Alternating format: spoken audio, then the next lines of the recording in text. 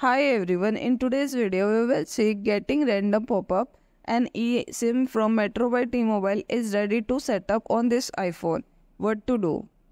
The message is likely a scam attempt to gain unauthorized access to your device or account. Avoid activating the eSIM and promptly report the issue to your carrier and Metro by T-Mobile.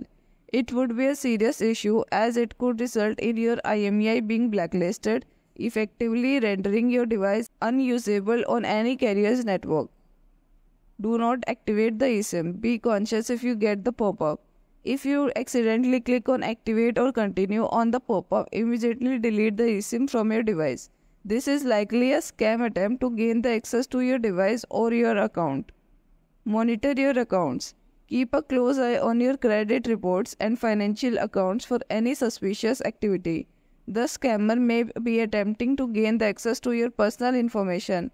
Change your Metro by T-Mobile account password in regular period of time. Closely monitor your mobile account for any unusual activity such as unauthorized call, text or data usage. If you notice any fraudulent activity, report it to your mobile network provider immediately.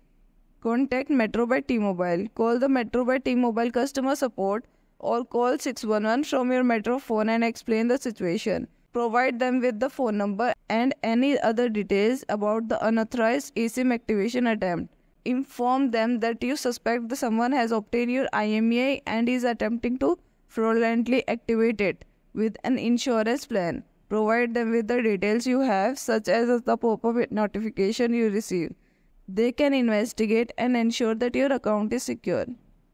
Inform your carrier. If you are not a Metro by T-Mobile customer, contact your current carrier and let them know about the unauthorized eSIM activation attempt.